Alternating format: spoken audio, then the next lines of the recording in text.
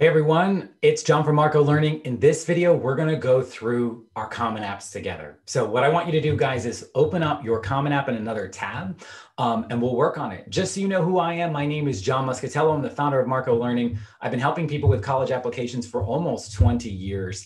And in this video, I'm going to answer questions live. We're going to answer questions after the fact. So if you're watching this recording later, go ahead and post those questions, and all of us at Marco are going to come in and answer those. So what I'm going to do is just log in, make sure I'm all set here on Zoom and onto YouTube. And I'm going to pull up my Common App for all of you to take a look at. And I've logged in as Marco Learning, but if you haven't made an account, it's super easy to make an account. Notice I've also got a Google Doc over here. That's a really great idea because that gives me a chance to make sure that, I don't know, if I'm building an essay or building any kind of personal statement or supplemental information or activities lists, I have a kind of a working space apart from my main Common App.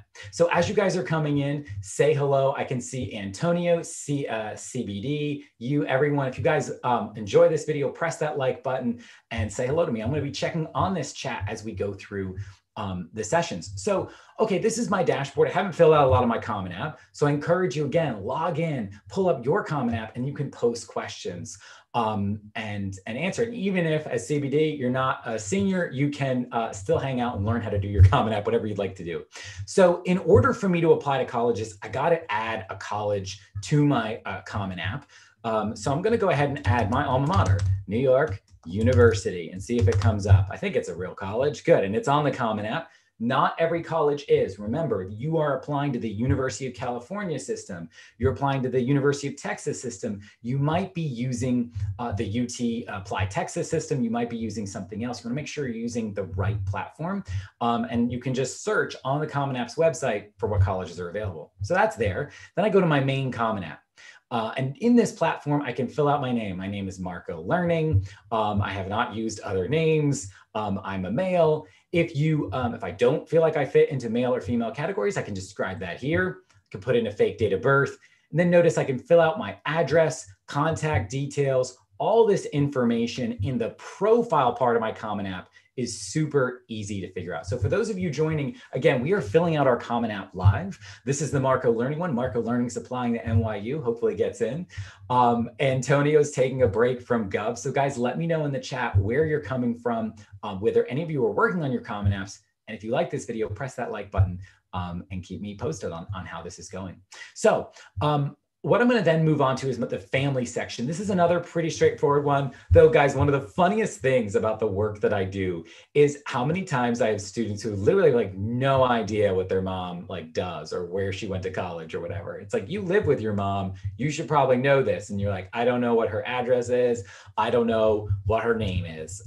So when you're looking at things like your parents' education, make sure you ask them if they went to college, what the actual name of their institution was. Get the right details here, and that so that you have all of that correct.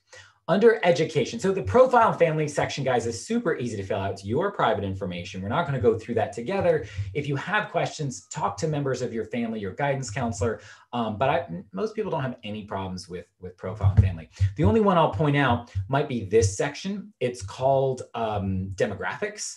And demographics is what you identify as your ethnicity and race. And some students say, well, I identify as part of two racial categories. What do I say? What do I do?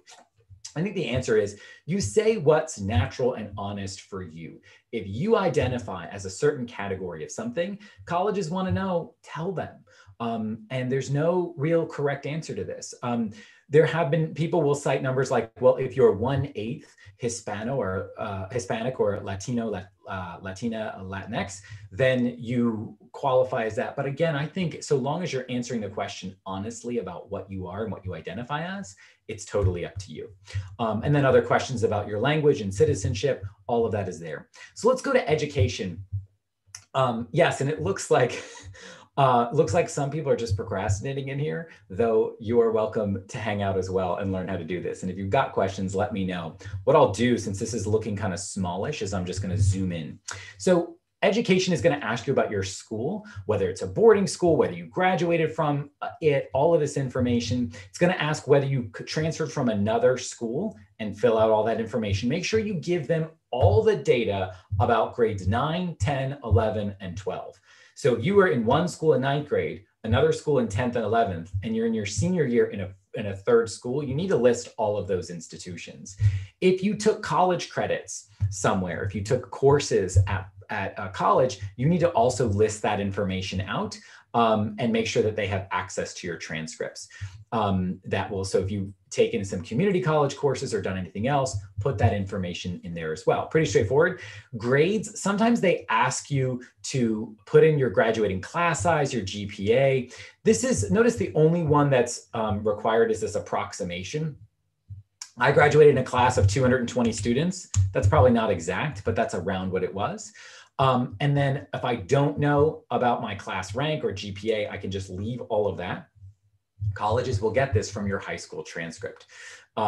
So this information here in grades is not really that important because your high school transcript will have your classes, your grades, and all the information that the college counselors need to figure out what they want. And CBD, you're asking about what about APs? Those would be what you could do here. For example, if you're currently a senior, and you're not, but let's just say you were in 7 classes, you could list, let's say you were in statistics, okay? And the course level were AP, I could add that right there. So I'm in AP statistics, and then let's just say, I know you're actually in biology, right? And that's AP biology, put that there. And then you add the rest of your courses. This gives them a quick overview of what you're doing your senior year. And so that's what the information you fill out here. Again, so far guys, we're in our Common App and it's pretty easy. Profile, pretty straightforward. Just ask family members what to do. And family, same thing. Just get the right information from your parents and guardians. Education is your high school, any colleges that you've attended for credit courses, your grades, and your current years. Honors, now this is an important section. You really want to make sure that you list out honors and awards that you've won. And this is a good thing to brainstorm in your Google Doc. So let's just say, and I'll kind of make this a wider document here. I have an honors section, right? And I want to say I won, first place. And this is academic honors in the academic decathlon for art history, which I may or may not have won in high school because I was a nerd. So in my honor section, that might be something that I want to put. It's kind of an activity. It's kind of an academic award. Maybe I won the 10th grade English award, best student in the grade.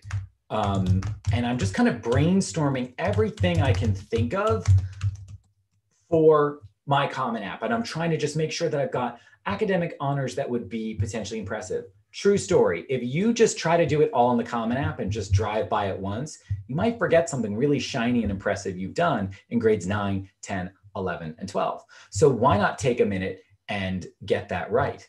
And use the information that you've got to really put your best foot forward in front of colleges and make sure that you're not losing any of the things that you've got available to you. And it looks like I'm frozen on YouTube. I'm not sure if that's the case. So let me just try this real quick. I want to make sure that I'm here with you guys. Again, I'm John from Marco Learning, and I've been helping students prepare for college admissions for a really long time. And I'm here to help you guys fill out your Common Apps. And so if you've got questions, let me know in the live chat or let me know in the comments and I'll answer them after the fact. So I'm going to share the screen I've got again here. I'm back in my Common App. I'm going to put in my honors. And let's say I really believe in this 10th grade English award.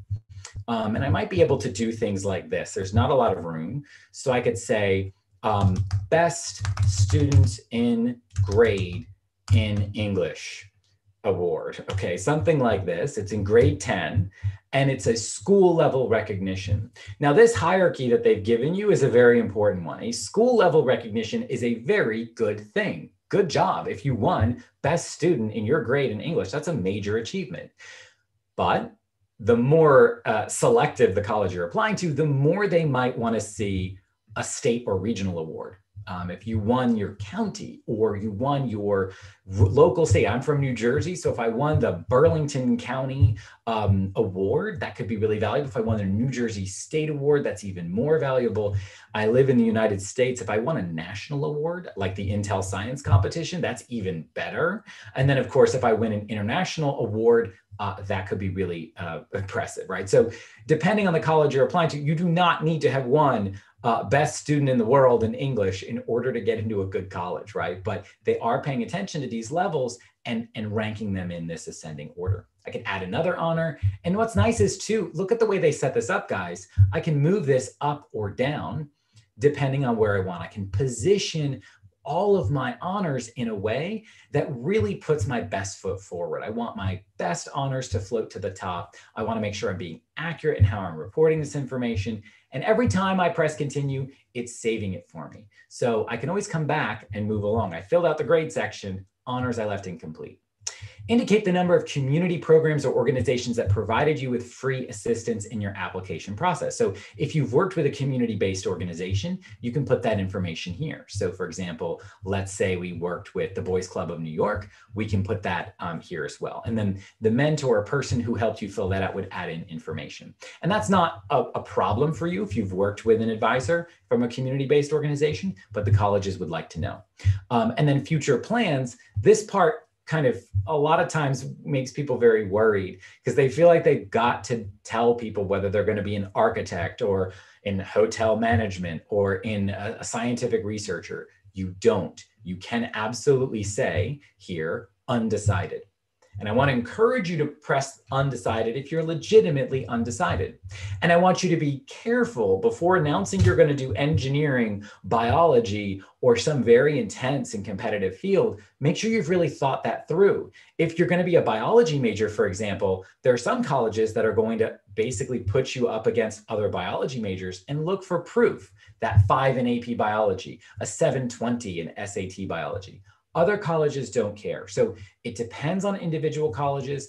It depends on your actual authentic interest.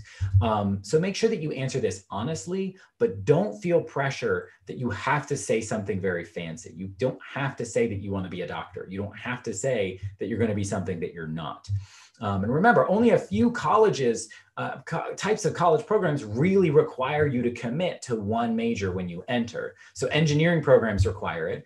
Art colleges can require it, but there are many other colleges. I went to the College of Arts and Science, and they didn't require me to pick a major at all. So as you're filling out your Common App, remember, you don't have to commit to this. Think this through, speak about this with your teachers and your counselors about what specific things you want to say. So one thing, I got a question here from you. And by the way, thank you guys for joining. If you like this video, press that like button, post your comments and questions in this question tab. You is saying, do we need to send our AP scores and SAT scores through the Common App? In order to send SAT and AP scores, you're going to do that through the College Board. So I'll just Google how to send SAT scores to colleges. And when I do, you'll get to the College Board's website. They're the people who make the SAT. And after scores are released, you sign into your College Board account, you fill out the forms, and you pay the fees. The fee, let's just see what the current fee is. The registration fee is $52. That's if you're paying for the SAT. And then to the score report, when you register, you pay $0.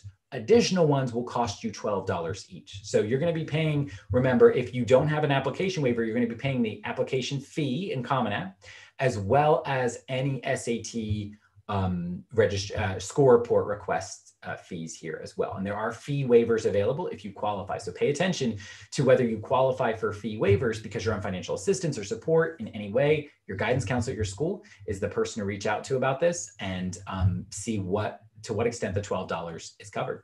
So let's just say I know that I want to be I would like to be what's a good job for me? I would like to be an optometrist. And to do that, I'm going to get an MD, let's say. So I'm announcing that I have this very specific career goal, and then I'm going to continue. Then I have the test taken. Now notice this section here, and this gets to use question. In addition to sending official score reports as required by colleges, not all colleges require the expensive official report, right? Some colleges will let you do something called self-report. Self-report means you tell them your score. If you get accepted, you're going to eventually send your actual score report to verify that probably, but you don't have to send out a million score reports with your application. So you can very often tell colleges, hey, this is what I got. I got a 26 on the ACT. I hope you believe me. You don't want to get caught lying about that because they can absolutely rescind your application. So this system has worked very well because people know they're not going to get away with misleading people. That's a terrible way to approach the college process anyway. So you can, let's say I want to add self-report some scores. I'm going to put in my ACT and I'll continue. And then it's going to add in the ACT test that I wish to report. I took it with writing. I'm not taking it again. I got, let's say I set a 26 and then I put in the date, each of the scores, and I move along and fill that out. So that is reporting all of this. So great question, you. Thank you. For those of you who are just joining, just want to take a minute and again say at Marco Learning, we've got great resources to help you guys get ready for the Common App. If you haven't checked it out, definitely check out our guide to the Common App. It's on our website and I'll actually put it in here for you. It's under, and in fact, I'll just show it to you real quick.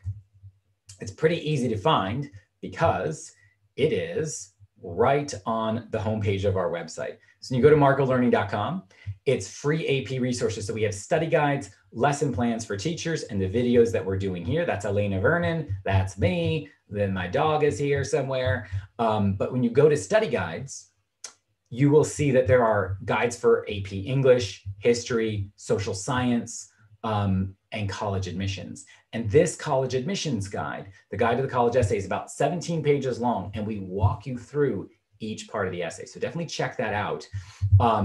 And let's see, I'll just put this in here into the chat. This link will get you, in fact, I'll put the proper link here. Okay. And if you click on that link, that should take you right to this page and you can download the guide. Okay, so back to the Common App here. Now I'm gonna list activities. Now I have a whole video on our YouTube channel here about this. When you check out the playlist, I actually spend 10 minutes walking through it, but let's just really quickly look at it again. Let's say I wanna report a bunch of activities. I'm gonna say that I was in debate because that's what I talk about. I was captain of the team in the 12th grade because I had no friends. We can call it debate because that's what it was. And I can say, describe the activity, including what you accomplished, any recognition you received. So notice, I want you to notice that this is where I put the honors related to my activities. That's distinct from the honors I had put under education. So under the education tab, I put like academic honors. Here, I'm going to be building out my activities list. And as I suggested earlier, it's just nice to have that Google Doc, post all this information right in here. And so if you put your activities list, if you build it in a Google Doc, you can come back to it over and over again. You can show it to your guidance officer, your English teacher, whoever's helping you with your application, and you can adapt and evolve as you go. So if I'm putting, for example, debate in here, right? I could add this information. I want to make sure I add things like the grades I did it in. Let's say I did it 10, 11, and 12. I add any positions of leadership. So I said I was captain of the team. And Denise, you're asking where I went to college. I went to NYU and I loved it there. I had a great experience. And when I was there, I also didn't actually participate in debate. And let me explain why. So one of the questions I'm going to get here, let's just say I won first speaker in regional finals, right? And I did this, let's say 9, 10, or 10, 11, 12. I did it during the school year. This question is what I want to get to. I intend to participate in a similar activity in college. So I didn't participate in debate in college because debate in college might have been like 20 hours a week. I worked, actually, when I was in college, I worked part-time for the Princeton Review, where I spent many years helping students get into college, working on tests.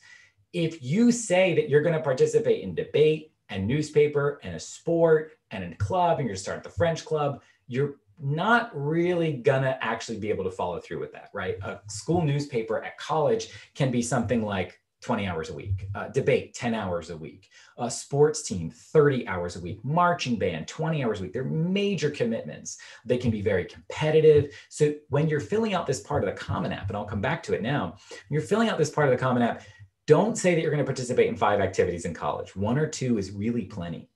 So I didn't intend to do that. But this part is actually maybe the most important. A lot of people like to round up on the hours that they spend inside of an activity. Do not do that, right? When you're talking to a college about anything, just be honest, tell the truth. So for example, if debate was around 14 weeks per year, and I averaged, so let's average the weeks I was just prepping and the weeks I was actually competing, I averaged about 3 to 4 hours a week. I'll say 3.5. That's very realistic. This is a student who spends 3.5 hours a week for a couple of months doing debate. And I don't remember exactly how many hours it is, but I would, if I were filling this out, I would fill out an honest answer. People like to round up. They like to say, well, I really spent like 9 hours a week, and it was really 24 weeks a year. And they start doing this, and they start getting to a point where they're filling out like 122 hours a week of activities. Do not do this. I emphasize this in the video. Get these numbers accurate. Colleges know what average numbers look like. If you do spend a ton of time in an activity, definitely let them know that. I also want to say one other thing real quick before we move on. Look at what their categories of activities include: arts or music, clubs, community engagement, family and community engagement. Think of anything in your local township, your synagogue or church, something about a society in your, the Italian American Society of Central New Jersey, which exists, right? Making sure that you're clear about what those organizations do. Family responsibilities. If you have to watch 2 younger siblings, that counts, guys. They want to know that you're spending your time doing that. If you're really good at quilting blankets, tell them. They want to know. Not everyone learning the guitar is doing it at school. Tell colleges what you do. Of course, sports are a big deal if you're being recruited. They definitely want to know if you've had a job or you volunteered, and then any other experiences. Activities are really a wide range of options. You can do whatever you want. So activities is a great section. Again, we've got a video of this on our YouTube channel. In fact, I'll pull that up for you. Actually, I'm not going to pull it up because then it's going to like be frame in frame, but we have an activities list. In fact, I'll pull this up here and post inside of this chat. This link is right there in the chat. That's our activities list video. So you fill out the activity section, you have all of this information. Again, it's going to save it for you as you add activities. Notice you can move them up or down depending on the positioning. I like to do that inside of my Google Doc as I'm adding and building activities. Put your best activities to the top of the list. Best means the most number of years that you're involved, the biggest commitment of time, and the most achievement you've made. If you're captain of the team, you're the founder of the club, you're editor-in-chief, tell people about this. Now here's a question. I'm going to check out the chat. I've got some great comments from everyone who's joined here, and I appreciate all this. Alexandra, you asked, hi there, sorry, this isn't a Common App related, but you know if it's too late to apply for the SAT for November, you want to try to do better. It probably is, but the best place to check is the College Board's website, and that's right here. All the registration fees and deadlines.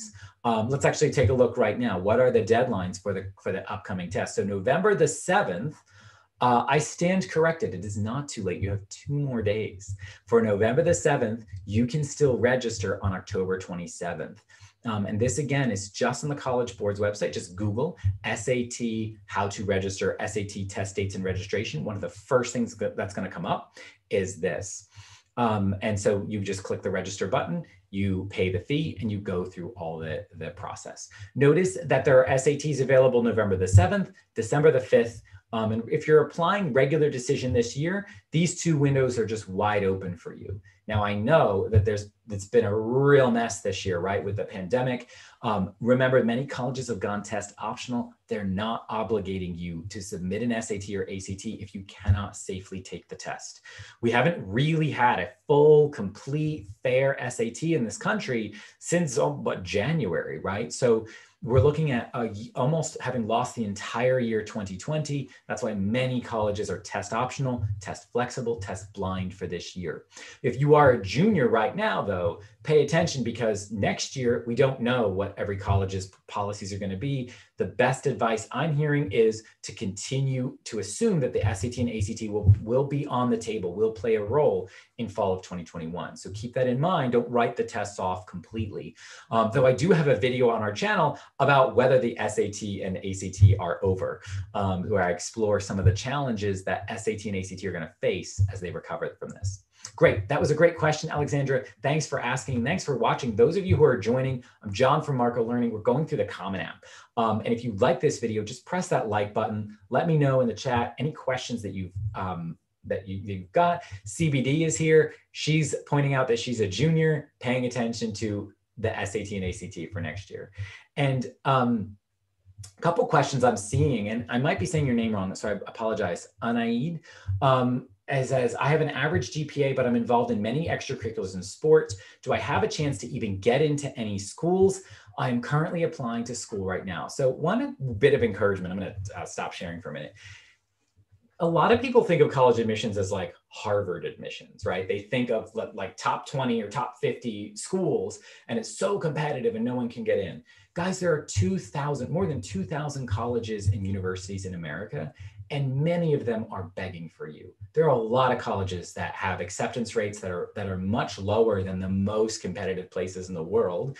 There's a whole range, right? So Harvard and Princeton, a lot of these places have 5% acceptance rates, but there's a lot of places with 20% acceptance rates, 40% acceptance rate, 75%. Pay attention to those rates, those averages. There's a great opportunity for you to succeed, even if it's not Harvard, Yale, or whatever. So that's one thing I want to say. The second thing I want to say is, remember, this is something to think about. Many colleges in America are completely broke, like broke. They need people to enroll in their college. So while many of us are banging on the door to get into the best colleges, there's a lot of places that are banging on the door begging to get you to enroll. Look for those places. A lot of times people call them backups or middle schools, but they're often amazing schools. And you look at their financial aid packages, you look at the opportunities, and you might get an amazing chance to get a degree from a good institution without spending as much money. And they really want you. They really want you to enroll. They need you to enroll. So I hope that answers your question. And I'm sorry if I mispronounced your name. Joseph, you're saying, as a senior, do you recommend doing an SAT, even if we have a sturdy background within grades? It depends on you, Joseph. If your college is using the SAT for scholarships, you have to pay attention. Some colleges have said, yeah, we're test optional. You can send a test or not, but actually we still are using it for scholarships. So don't feel that you have to put your health at risk or stress out too much. But if an SAT is going to help your application, then go for it. So as a low key kind of thing, can keep that on your radar.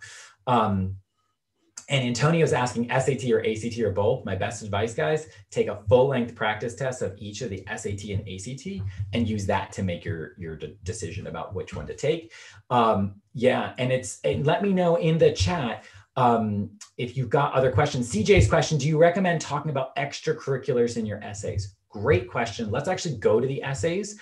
We've got a whole bunch of videos about the personal statement that I want to show you real quick, but it's all in this part here. The personal essay. I understand, blah, blah, blah. I have to fill this out. Required. Now, these are the 7 prompts. I have one video on our channel right here on YouTube. So if you haven't already, subscribe to our channel and you'll get notifications. We're going to be releasing lots of new videos, but I've got them on all 7 prompts. I've got them on how to draft and modify your essay.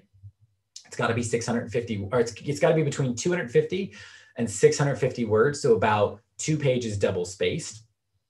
You definitely don't write it in here, write it inside of a separate document where you're working on your Common App. And your goal is to tell a story that only you can tell. Just an example of the kind of prompt, for example, let's say I pick this one, the first one. Some students have a background, identity, interest, or talent that's so meaningful, they believe their application would be incomplete without it. If this sounds like you, then please share your story. So notice they want you to tell a story. They want to talk about something that's meaningful to you right here. And that it's something that relates to you as a person. Notice they didn't say, what are your academic skills? So CJ's question, do I recommend talking about extracurriculars? Yes, if that extracurricular relates to one of these prompts. For example, you questioned or challenged a belief or idea. Maybe that was in the context of the debate club. Maybe there was an accomplishment or an event that happened on the sports field. You do have to be careful that you don't write a job resume essay. A lot of people make this mistake. They go to the personal essay and they're like, okay, I'm gonna impress them. But ninth grade, I did this, and 10th grade, I did this. Then I got straight A's, and I was the best student in Mrs. Johnson's biology class. That's not what this is about. This is about you as a person. What are you passionate about? What do you love? Who are you? And if I don't know you, so I can't see any of you, you're chatting with me on YouTube, that's awesome. But I don't know you. So how can you, in 500 words, 650 words, tell me about who you are?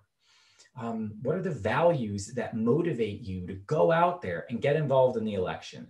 What are the things that make you write a letter to your congressman or woman? What are the, what's something that you, one of the questions, question 6, describe a topic, idea, or concept you find so engaging that it makes you lose all track of time. What do you imagine? What do you love? Talk about those things. And if that's about an extracurricular, good. If it happened in the classroom, that's also good. But don't try to impress me. I'm going to use your transcript with your grades and your classes to see whether I'm impressed by you academically. I'm going to listen to your teachers, 2 teacher recommendation letters to see whether, in fact, I think that you're academically qualified to attend my college. I want to get to know you as a person. It's a personal statement, make it personal. So that's my advice to you. I think you can use activities, but you got to be careful. It doesn't become about the activities. It's got to be about you. So CJ is asking also, am I familiar with the UC application? Would I be able to model the UC application essays after the Common App essay? Very often, yes, right? So Apply Texas, Coalition, the UC essays, you can often, if it's a personal generic thing, you can do that. As proof, let me show you where it says that on the Common App. Right here, share an essay on any topic of your choice. It can be one you've already written, one that responds to a different prompt, or one of your own design. So if you, CJ, if you can't take your 350 word California essay and make it fit for the Common App, one of these prompts, you can make it fit for the 7th. I recommend bending it a little bit more into one of these prompts, right? This one or one of the other ones. And again, we have a whole video walking through each of these prompts and how to build this. A couple other questions. I'll get to scholarships at the end. Remind me, Antonio, to get there. Yu Yang is asking, when you super score, do they look only at the top score? So in the testing, if I list multiple tests, they will and if they do super score, they're going to take the highest of each section. That's what super scoring means. And if they see that you had a lower number in one section, that happens. So it's not a big deal. That's hopefully an answer to your question. Super scoring is taking the top of each of them. So CBD is asking a very scientific question. Thank you. CJ, good. Yeah, so if there's any other questions, let me know. What I'm going to do is keep going. So we add in the personal essay. Disciplinary history. Now, this is significant. Some of you have had a disciplinary incident on your application where you were suspended from school. Let's see, from 9th grade, whether related to academic misconduct, or behavioral misconduct, or something that resulted in disciplinary action, probation, suspension, removal, dismissal, or expulsion. If this ever happened to you, you have to say yes, because it's going to be on your records and you always have to be honest, but you get 400 words to explain the incident. Don't go through a long apology. If you did something wrong, say that you did something wrong and that you have turned away from that. and you've grown from the experience. Briefly describe the situation without making a million excuses, without oversharing, and include that here. I believe for next year's applications, they're actually removing this question. But for now, the question is here. Make sure you're being thoughtful, you're honest, but not oversharing. You're reflecting back on mistakes that you've made, but not groveling. And at a certain point, you might not need 400 words. You might be able to explain it in just a few sentences. To say, for example, I was put on academic probation because I had a C in one of my classes and I plagiarized part of an essay. That was a major mistake. I've never done it again, etc. Good. And then there's an additional information section. A lot of people ask about this. There is a COVID question where if you want to talk about the impact of COVID on your application, 250 words. Again, we have a whole video dedicated to this right in the playlist. So after this video, check that out. It's a great opportunity for you to really think about this COVID question, whether you want to answer it and what you would like to say. If you do want to add additional information, my warning to you is don't bore these people with stuff they don't need to see. I know that's maybe a mean way to approach it, but think about it this way. If I'm a typical college admissions officer, I'm being bombarded with like thousands of pieces of information. One application, I might spend 8 to 10 minutes going through. And in that 8 to 10 minutes, I see you got terrible grades in 9th and 10th grade. Your essay was confusing. Your letters of recommendation said like, you're not that good of a student. I'm not accepting you. And I'm kind of moving on. But let's say you have a good transcript and, maybe there's a bad grade in 10th grade, not a big deal. I like your application. I loved your personal statement. Teachers say you're great. The additional information session needs to be something that adds something specific and meaningful to your application. If it just is you talking more, I don't need that. I need something specific and real that is not reflected accurately in your application. It might be something personal. It might be something academic. It might be an important insight. It does not have to be a full 650 words. In fact, I believe, the minimum is just 1 word. So you might be able to include 5 sentences that just say, hey, one thing that's not in my application is this. And you say that formally. So that finishes up this main part of the application. This is the writing part. And then there's my college right here. We need to know your most current recent courses, etc. That goes under the education section. A couple other things I want to say. There was a really great question earlier about, where was it? About scholarships. I think it might have been Antonio. What is your advice about merit-based scholarships? So a couple things, Antonio, I want to encourage you, go to this tab inside of Common App to look at the whole picture of scholarships, the FAFSA form. FAFSA is the free application for federal student aid. You definitely want to fill this out ASAP. And by you fill it out, I mean your parents or guardians. Whoever is legally in charge of you should go fill this application out pretty soon. It opened on October 1st.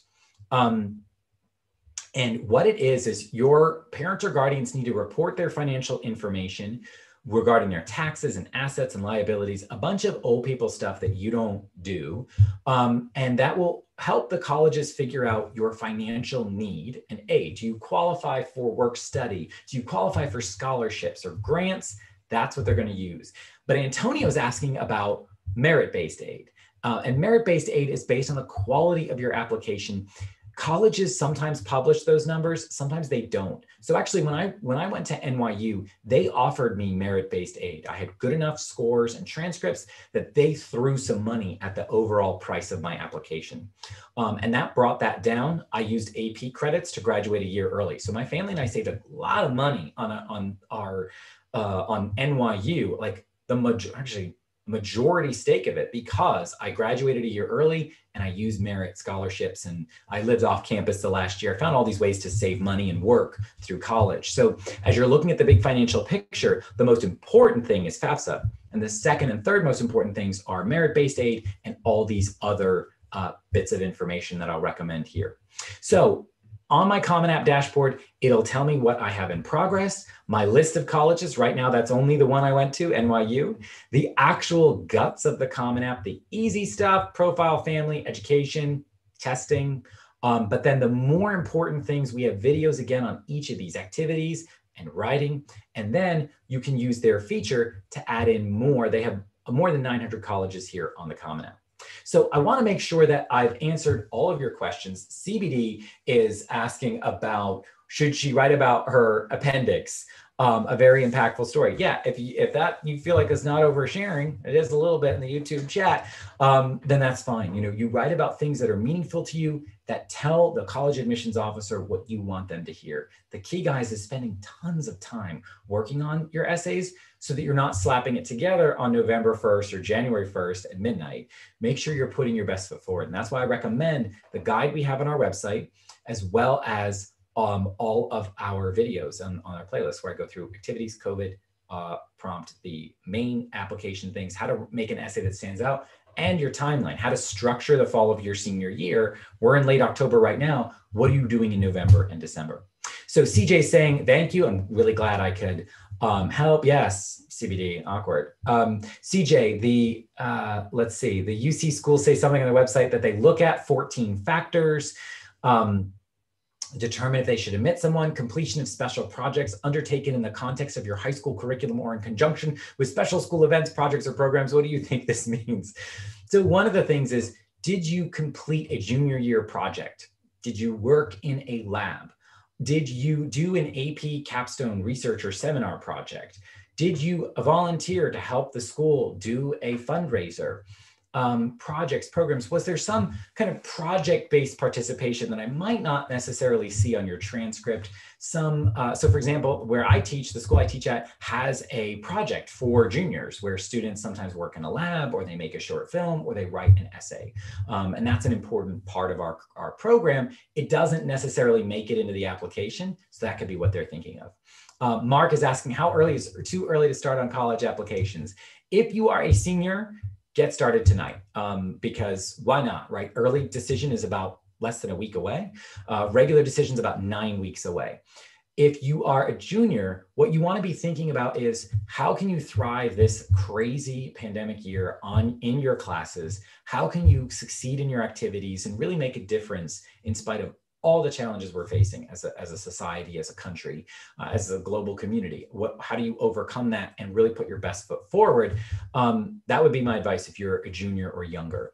Remember that the Common App is actually going to reset going into next year. The prompts could be different. So if you're a current junior, don't get too wrapped up in writing your essay. We don't know what the Common App will necessarily look like. You got to focus on your academics.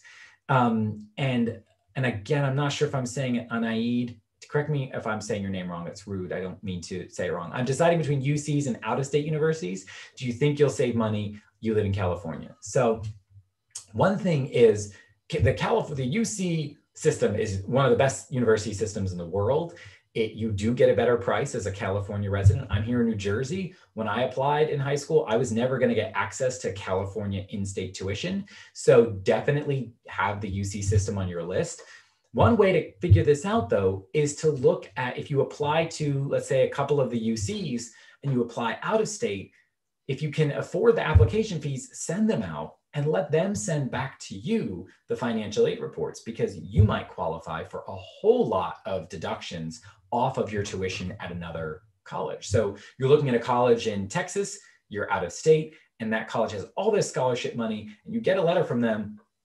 Turns out you get almost a full ride. Might be cheaper to go to the college in Texas. It really depends on the quality of your application, what you're doing with financial aid. And that's where that's how you figure this out. So again, on the Common App website, they have financial aid information. Fill out that FAFSA form. And CBD, what's a great point? I should make a video on what juniors are doing, what juniors should be doing. Here's the video. Ready? You could screen grab it or whatever. Here's the video. Focus on your grades. Today is October 25th. Focus on your grades this year. Do as best as you can in the classes that you're in, on your AP exams.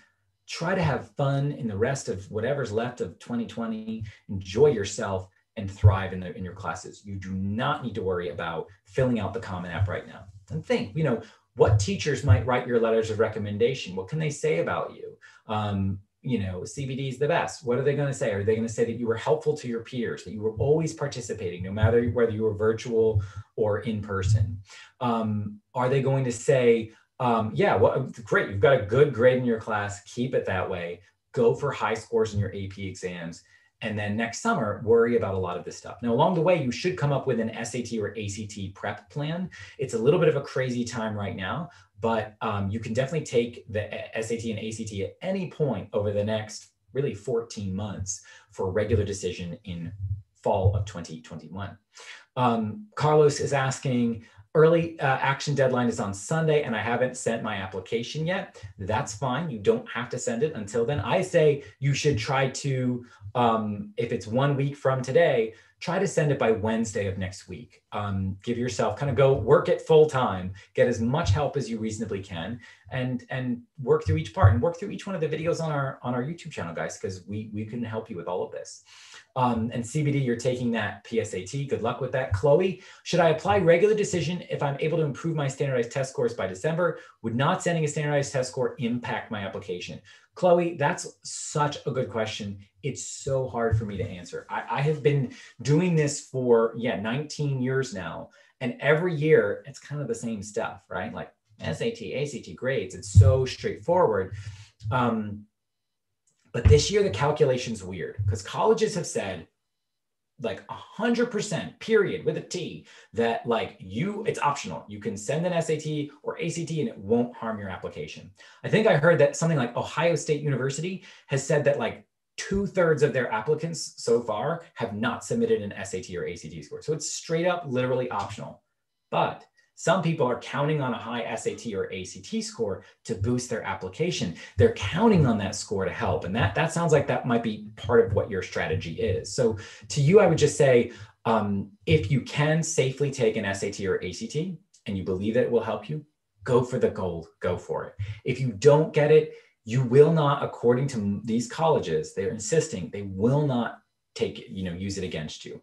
I think the colleges are also kind of sending mixed messages though, right? Because some are saying, oh, well, we're not going to use it for admissions, but we're going to use it for scholarship, like consideration. So what does that mean? Like, oh, I have to like pay for this. So I'd like to really like submit the score, or, we'll consider scores if you send them, but if you don't worry about it. Well, if you can get a really great SAT or ACT score, you've got an advantage. You just do. So that's why I'm struggling to give you really straightforward advice about this. I wish it was clearer what the colleges were doing. So let's see. The PSAT this year was its own thing. And then Anaid, there is a section in the Columbia University that asks for interest in podcasts or books. That's right. That's in the supplements section that you'll get that each individual college can add. And Columbia has its supplements. Do I add why I like them or do I just list? I'm so stuck in this section of the application. One clue for that, Anaid, is that you want to look at the word count. So if the verb is list, like list podcasts and books, just list them. That's the verb. And sometimes it's like 100 characters or words or something. So it's pretty small. If they say describe why or explain why, well, then they want more of that elaboration. Remember, they already have plenty of words from you. So a lot of people like to add in a lot of extra stuff. There's almost a really good minimalism in an application, right? Like fill out the main essay, fill out the COVID-19 one, only use additional information if you need to, and follow those instructions. If they say list them out. If they ask you to describe or talk about them, then do that. So CBD, I guess I'm gonna have to bring Marco in on the Instagram live. Marco is my dog, of course, the founder of Marco Learning, and he'll be there, I guess, to answer questions later if I go live. So guys, I really appreciate that you have spent your evening with me. If you have questions after this is over or at any point, just post them in the comments thread. You can follow us and DM us on Instagram. We also chat with people like CBD, and we're happy to answer any of the questions you guys have. Good luck. Do not stress about every part of this application. As we just went over, it's pretty straightforward. You've got the activity section. We've got a video for you on that. You've got the Common App essay section. We've got a video for you on that. Take your time and reach out to us however we can help you. We're here to help.